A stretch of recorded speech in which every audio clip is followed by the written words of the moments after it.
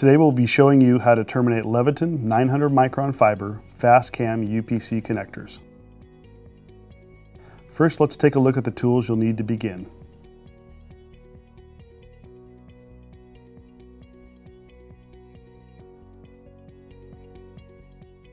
If terminating connectors to 2.0 millimeter jacketed fibers or 3.0 millimeter jacketed fibers, please consult the connector instruction sheets for further information.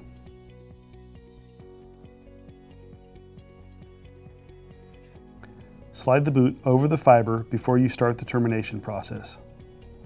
The cable should be inserted into the small end of the boot first. Make sure a sufficient length of 250 micron bare fiber is exposed.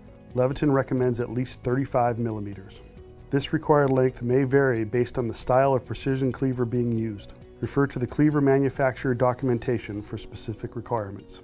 Make a mark on the tubing 12 millimeters back from the exit point of the fiber. Remove at least 20 millimeters, about 1 inch, of buffered jacket from the fiber in 1/4 inch sections back to the 0 mark. Run the fiber stripper over the bare fiber, ensuring complete removal of the buffer and acrylite coating. Verify the acrylite coating has been removed from the fiber. Clean the bare fiber with an alcohol wipe to remove any debris. You will hear a squeak when cleaning. If no squeak is heard, recheck the fiber to ensure the acrylite coating has been removed. Open both fiber doors and slide the blade to the forward position. Position the fiber in the large groove closest to the door hinge with any curvature oriented downward. The stripped fiber exposed at the end of the buffered jacket should be positioned at the 10.5 millimeter mark, located approximately at the edge of the exit point to the fiber holder. It is better to err on a longer cleave measurement, closer to 11 millimeters than 10. Once positioned, secure the fiber with the fiber holder doors. Then, cleave the fiber by moving the slide rearward. Open the main fiber door and safely discard of the fiber scrap. Leave the cleaved fiber in the holder until you are ready to insert it into the connector.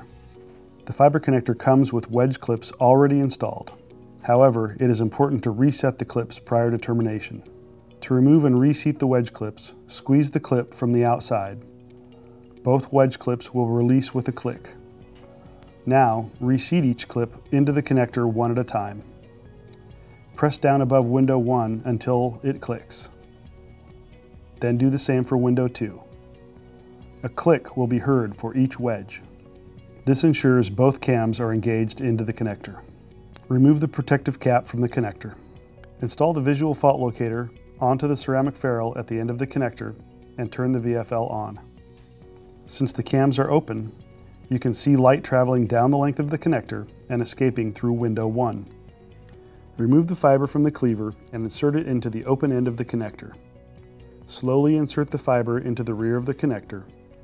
Gently twisting the fiber during insertion will help avoid snagging or breaking of the glass. Never force a fiber into a connector.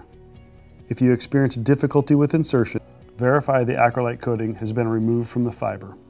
If you experience difficulty with insertion, remove and restrip the fiber, reset the cams again, verifying a click for each cam, and reinsert while rolling the fiber between your thumb and forefinger.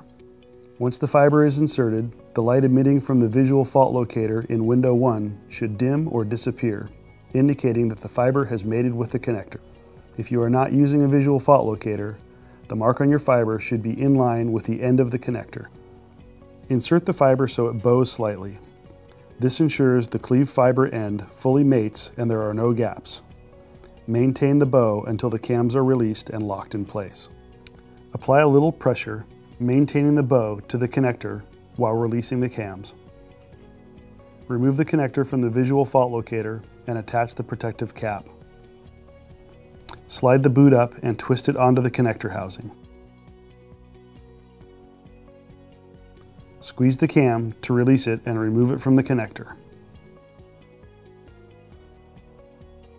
For more information, please visit Leviton.com.